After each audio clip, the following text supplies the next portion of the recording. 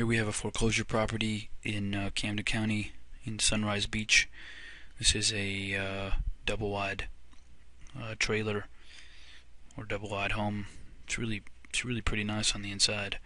It does have a covered porch on the front. It's got an open porch on the back. Here you can see the inside of the main area. You can see the wood floor over there in the living room, or in the kitchen, excuse me. Here's the living room. The kitchen itself is quite pretty. This is 1,100 square feet. This is 2 bedrooms, 2 baths. Both are full baths. This is on septic and electric. It's got a kitchen island there. It's really pretty. Another shot of the kitchen. Here's your bedroom.